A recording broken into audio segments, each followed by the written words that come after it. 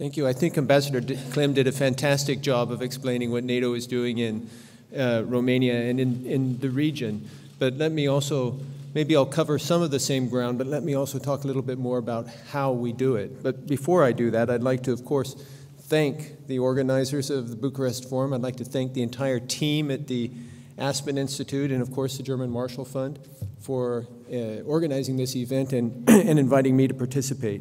And it's a great honor to be here and to follow, of course, Minister Fore and Ambassador Klim, who I would say is one of our most highly respected professional career diplomats, members of the Foreign Service.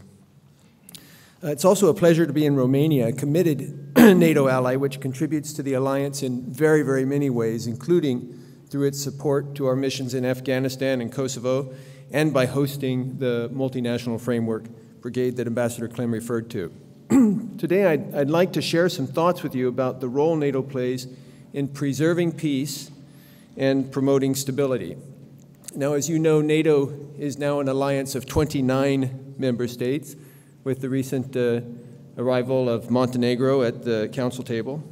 And we are an alliance united by shared values of democracy, individual liberty, and the rule of law. And our dedication to peace comes explicitly from NATO's founding treaty, the Washington Treaty, signed in 1949. And in that document, allies committed themselves to safeguarding the freedom, common heritage, and civilization of their peoples, and to uniting their efforts for collective defense and for the preservation of peace and security. Now, I was delighted to see this standard here behind me when I arrived from the NATO headquarters, and it says at the bottom, through partnership and cooperation, NATO has preserved the peace for nearly 70 years, and in fact 68 years. The purpose of NATO has remained exactly the same. The alliance exists to preserve peace, and we do this by promising to defend one another in accordance with Article 5 of our treaty, all for one and one for all. And this pledge has helped us to preserve peace in Europe for 70 years, nearly 70 years, one of the longest periods of peace and stability in Europe's turbulent history.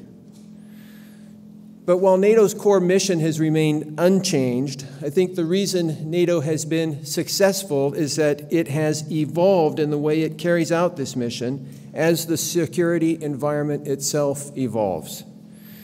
Today we face the biggest security challenges in a generation, including most significantly, as Ambassador Klim pointed out, a more assertive Russia and instability in the Middle East and North Africa.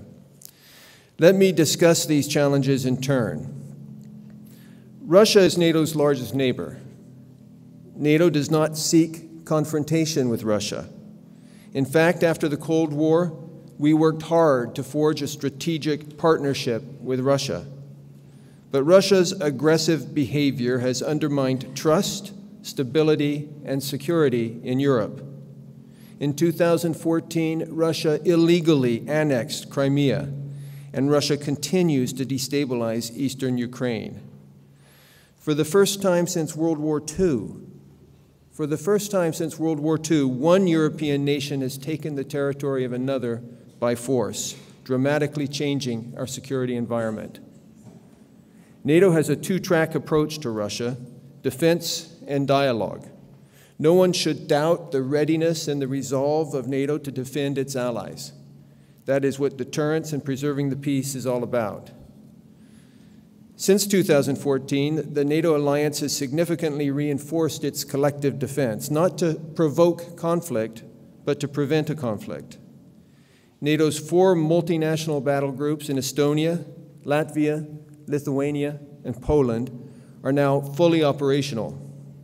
This sends a clear message that an attack against any ally will be met by the alliance as a whole. NATO, as you know, as you've heard, is also strengthening its multinational presence here in the Black Sea region, in the air, at sea, and on the land. This presence is based around a Romanian-led multinational framework brigade. 8 allies have committed to provide brigade staff, and 5 have committed land and air forces for training and air policing. Now let me emphasize that all of our measures are defensive, and I think there's some key words here They are transparent, proportionate, and in keeping with our international obligations. At the same time, however, NATO continues to seek a more constructive and predictable relationship with Russia, and to encourage Russia to once more act within the rules of the international community.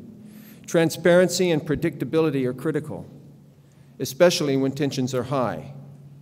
The risk of unintended consequences or incidents or accidents increases when there are more military forces and more exercises along our borders.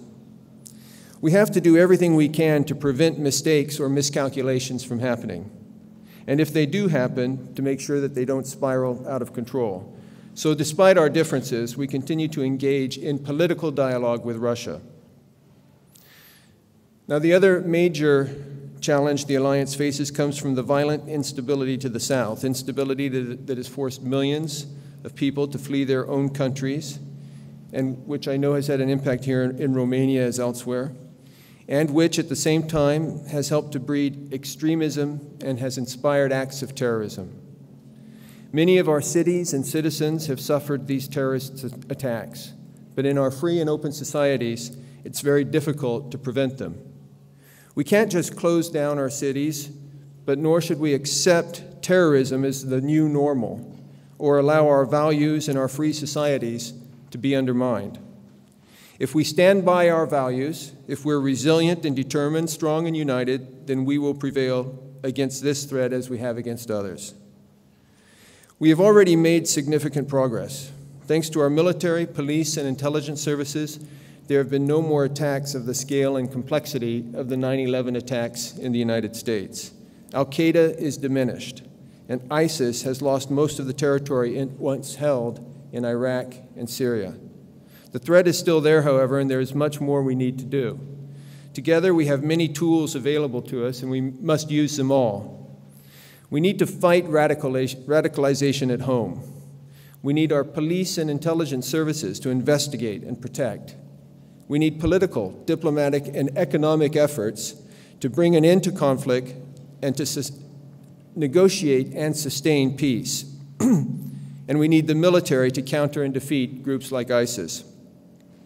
In this collective endeavor, NATO cannot do everything, but it has an important role to play, because tackling the root causes of terrorism and instability is not only about what we do at home, but also what we do beyond our borders.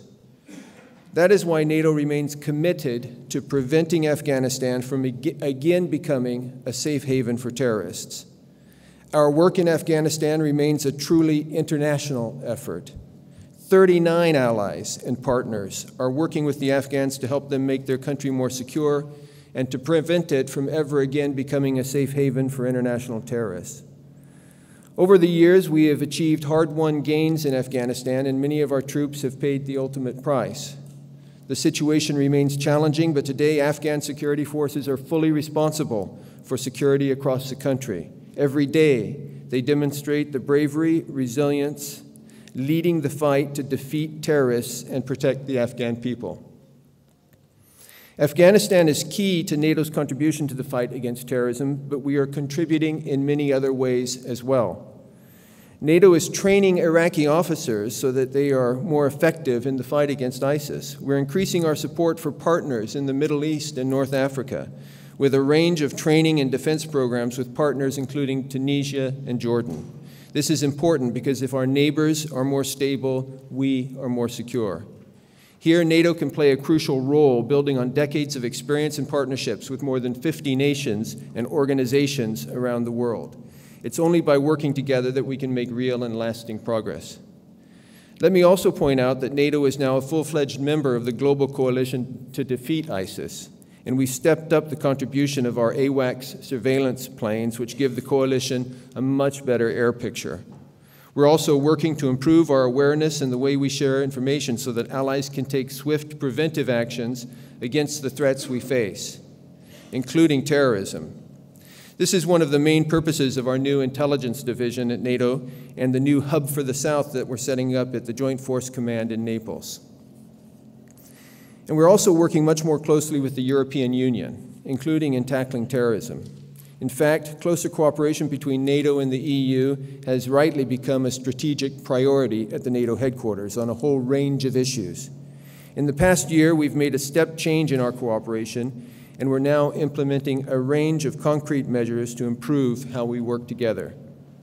On hybrid, we're taking steps to increase situational awareness and to bolster our nation's resilience to attacks. In fact, a few days ago, Secretary General Stoltenberg and the EU High Representative Mogherini visited Helsinki for the inauguration of the new Center of Excellence for Countering Hybrid Threats. The new Center of Excellence will help nations and international organizations like NATO and the EU to better understand modern complex threats and to strengthen our societies against them.